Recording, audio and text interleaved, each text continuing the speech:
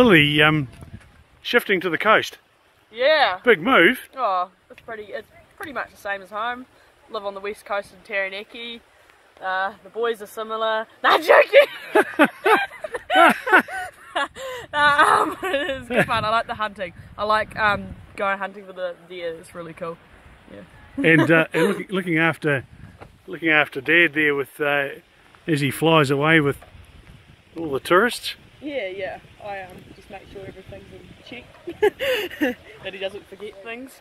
Look, he won't. Now, I enjoyed your safety briefing. I thought that was very professional. Oh, thank you. Yeah, a big thing nowadays, isn't it? Yeah. We take that safety very seriously because they are quite dangerous. Like if you accidentally went round the back end of them, so do my best to ensure everyone's all right. And now, look, you were saying before that you're looking at becoming a professional pilot. Yeah, slowly been ticking away at it.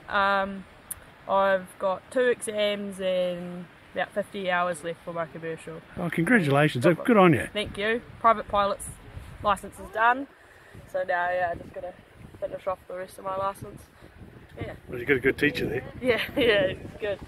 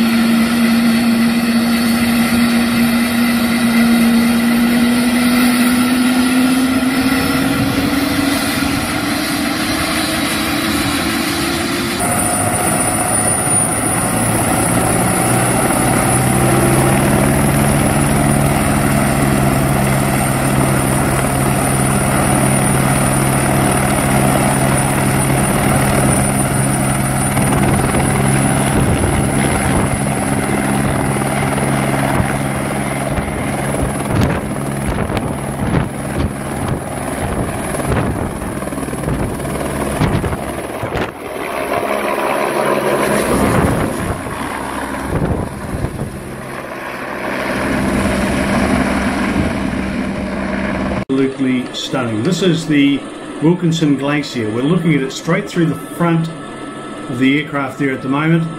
It's hanging right over the side. I can't get over the colours.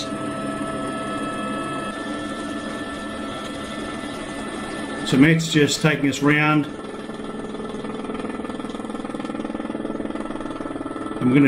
We've climbed up to the level of the glacier, and now it looks like we're going to head across the top of it. It is sheer ice, and the blue inside the crevasses is just absolutely beautiful.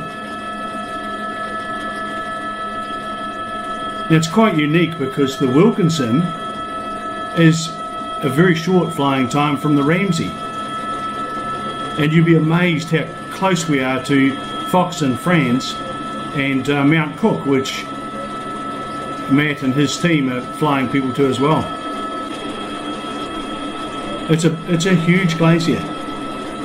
Now the people before us saw a couple of magnificent stags in velvet, went down, had a look at them. Look at these great, magnificent sheets of snow. The Southern Alps of New Zealand. Over to the right is Mount Evans, and of course we're at the top end of the Waitā Valley.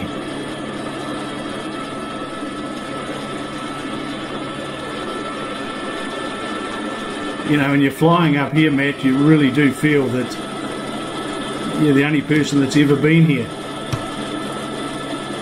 Now we're heading round the tops at the moment, and there's a bit of cloud over there. Look at that for a view. That's just absolutely magnificent. And down through that misty cloud there is Lake Ivory. And part of Matt and Lily's tour is you actually get to go down and have a look at it. So we'll descend from here. You'll see we're descending at the moment. We're going down through the valley. Look at the colour of Lake Ivory. It's quite neat. And there's a hut. You can just see it in the middle of the screen at the moment at the bottom.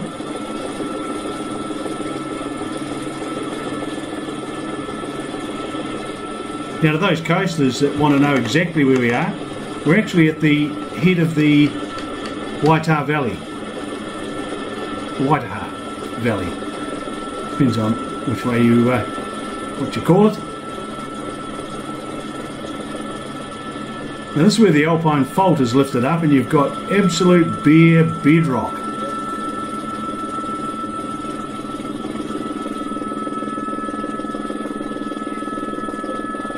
Now I don't know how often the ice at the end there melts, but it was only 2 months ago and this was blanketed in ice. 3 months ago it was blanketed in ice and the lake was fully frozen over. A very dynamic environment we're in. So we're cutting around now. We're gonna head along the side of the lake. Oh, just beautiful. Look at this.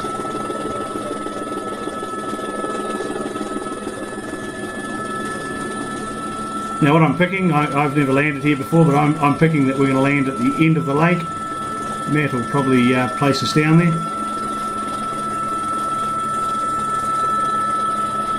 And he's told me that he's going to have a look at an alpine hut somewhere and that he'll be back to pick us up. Certainly hope he does. There's the hut straight ahead of us. I'm going to go and have a look at that. That's quite fascinating. And we're on the ground at Lake Ivory. Folks, up the head of the Waitaha Valley at Ivory Lake.